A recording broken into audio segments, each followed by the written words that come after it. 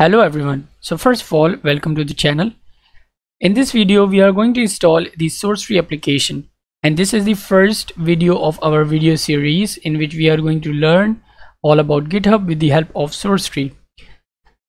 So Sourcetree is a GUI application, a desktop client application that helps you to interact with your GitHub or GitHub repositories. So if you want to say goodbye to the command line interface of GitHub, and if you want to learn GitHub with the help of GUI application without using any commands, then the Sourcetree is the best solution for you.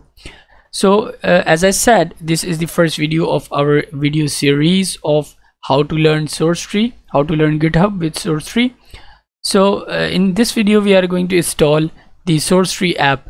So to install Sourcetree application, just go to the sourcetreeapp.com, then click download for Windows, because I'm using Windows.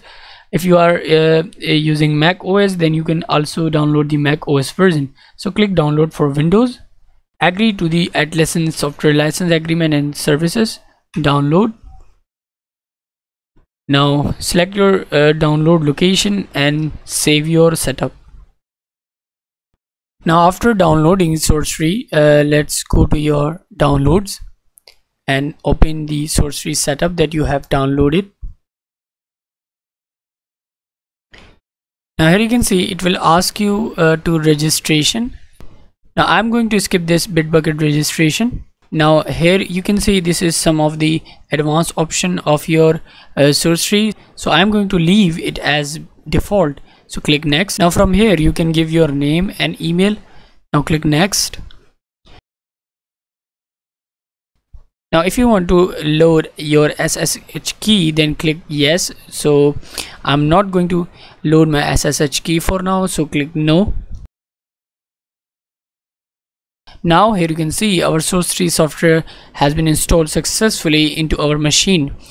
And in your Sourcetree window, if you do not have this list of repository, then you do not have to worry about, because I already have created some of the repositories into my system. So therefore I have the list of my repositories here. So in this video we have installed Sourcetree application. Now in the next video we are going to learn how to clone a repository or a project from GitHub into your app system with the help of Sourcetree.